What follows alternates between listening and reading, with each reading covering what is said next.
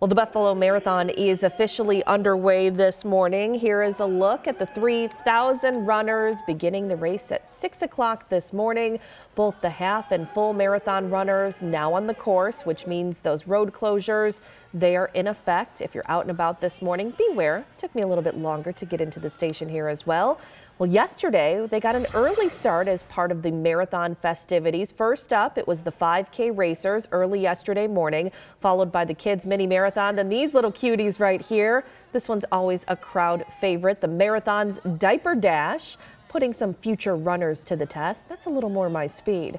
A reminder again that drivers heading downtown asked to keep those road closures and delays in mind. If you're still planning on heading out to cheer someone on, we've got the course map up at WGRZ.com so you can plan out where you're going to catch up with them.